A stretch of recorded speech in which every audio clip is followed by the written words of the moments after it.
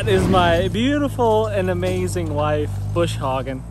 She doesn't like to be on camera, so she always hides her face. I don't know why. She is something to look at. Guys, welcome back to Survivapedia. My name's Jason Salyer, and this here in front of me is a water hemlock. It is an extremely poisonous plant. If I was going to eat this thing, if I decided to eat just this handful of leaves right here that I'm touching, it would kill me. I would eventually not be able to breathe. My muscles would shut down, my diaphragm would stop working, and I would asphyxiate to death, which sounds pretty unpleasant in my opinion. The problem is that this plant right here, the flowers on it look very similar to a couple other different kinds of flowers. One of them is also extremely poisonous, called a poison hemlock. Looks very, very similar to that. It's got a purplish kind of stem, looks a little more splotchy than this one. This one's kind of smooth and you know, straight line, purple lines on it. No hairs on it whatsoever. And poison hemlock looks very, very similar, just a little bit more splotchy stem. Flower looks almost the same, but there is another plant that looks very, very similar, and it is a wild carrot. So let's go find some wild carrot.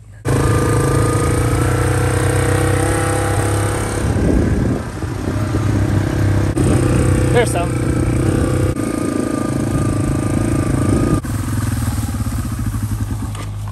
That, my friends, is wild carrot, also known as Queen Anne's lace. And you can see the similarity, right?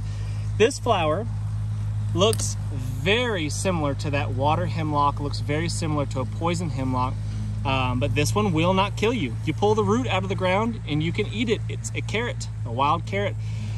One of the big differences, two of the main differences, is Queen Anne's lace on the flower has this purpley flower in the center, just one small purple spot in the middle, and it also has a fuzzy stem. See those hairs all along the stem? And it said, one way to remember that is that Queen Anne did not shave her legs. So the good one, Queen Anne's lace, has hairy legs. Another quick tip, guys, what we're looking for some Queen Anne's lace is when you're walking through tall grass like this or just anywhere outside and it's tick season, if you wear light colored pants, it's much easier to identify the tick that's on your pants before it gets attached to you. So light colored pants are a good idea in tick infested areas. I hate ticks. There we go. So the root is a wild carrot. Scratch it. Give it the scratch and sniff. Yeah, smells like a carrot. You could eat this. No problem at all. Here's a side-by-side comparison of the poison hemlock next to a wild carrot. Now they are in the same family, and that's why they kind of have some similarities, some resemblance there. You can see it. Ticks are the worst. I cannot stand them. Queen Anne's lace, the one on the right, has these little deals on the bottom of the flower. I'm not exactly sure what those are called. They have a name, I am certain, but this one does not have that. Here's another plant that has a look-alike. This is called Virginia creeper, and it's this vine that grows on the trunks of trees like this one, and it looks very, very similar to poison ivy. It has 1, 2, 3, 4, 5 leaves, and the vine is not hairy and fuzzy. Right next to it is poison ivy, right? Leaves of 3, let it be. They're a little bit shiny. See how the leaves are a little bit shiny? And as the vine matures, it generally will start to get fuzzy. I'll show you a bigger one here in just a second. Something's eating it, right? Something likes poison ivy. I think deer actually eat poison ivy too. But you can see the stem on this is got these hairy tendrils coming off of it.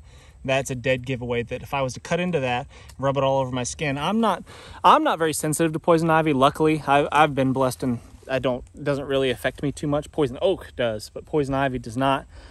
But some people are super sensitive to it. So make sure you can easily identify it and avoid it if that's you. She still smells like a skunk. She got sprayed a long time ago. Weeks and weeks ago. She still stinks a little bit. Wife's bush hogging in the background.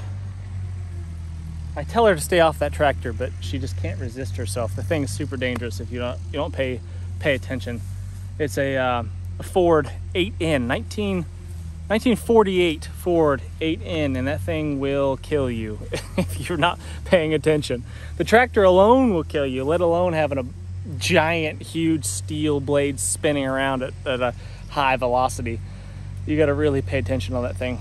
Anyway, I hope you guys are not discouraged from, just chopping gravels.